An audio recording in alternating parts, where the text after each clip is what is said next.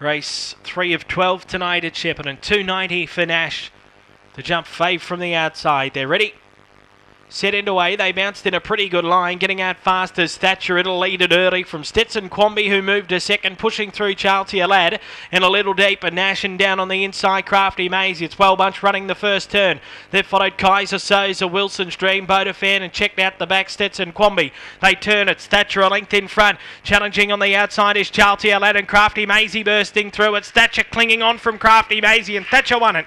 Thatcher all the way beat Crafty Maisie. Third about 6 away was Charltier Lad. Nash got home on the inside from Stetson Quamby. They followed Bodafan, Kaiser Soza and Wilson's Dream.